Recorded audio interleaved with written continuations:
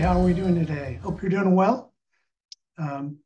Today's day Tuesday, and hopefully we'll take a little extra look. So yesterday we looked at God's promise to make Abraham full.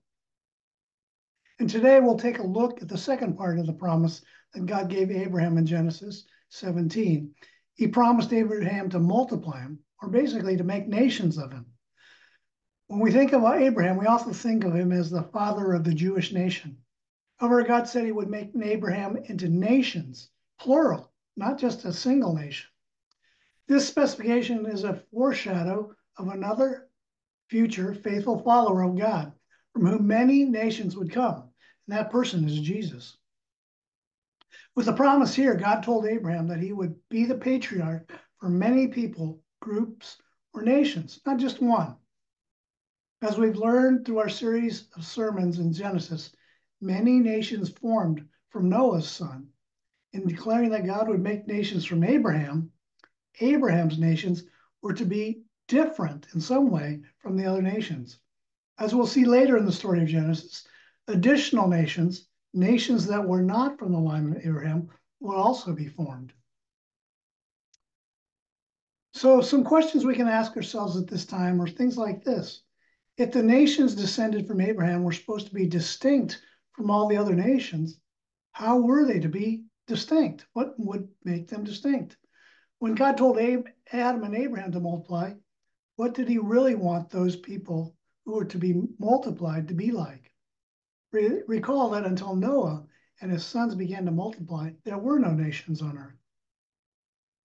Although God gave no specifics, the distinction he wanted between the Abrahamic nations and the other nations, and what he had originally wanted with Adam and Noah, was that their descendants were to be followers of God, people who love God, worship him, have fellowship with him, and serve him.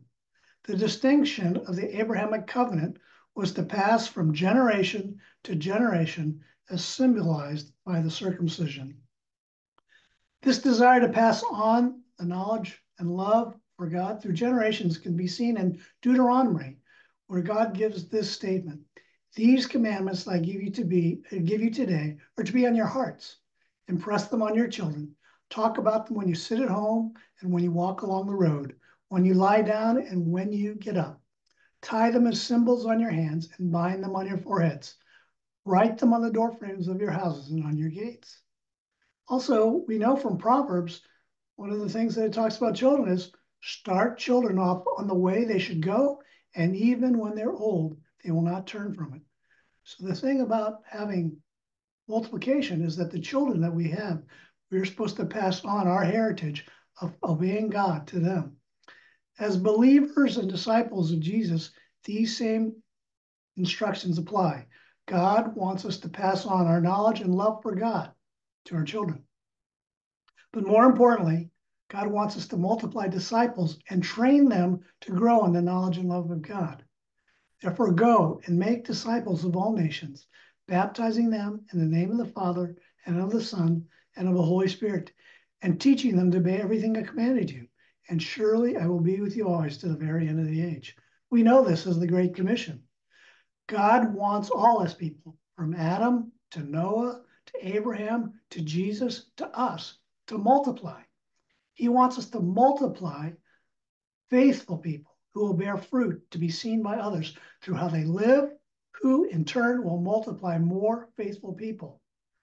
This principle we've talked about at YC in the I am a missionary statement. I will obey the Great Commission as an expression of my love for Christ. I will grow in my ability to spread the message of Christ's love to those who are around me and around the world. I will do what I can do, and I will support those who can do more than I can do through my generous giving.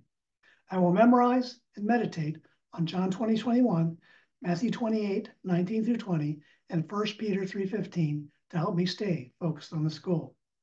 I hope you will obey the Great Commission and multiply.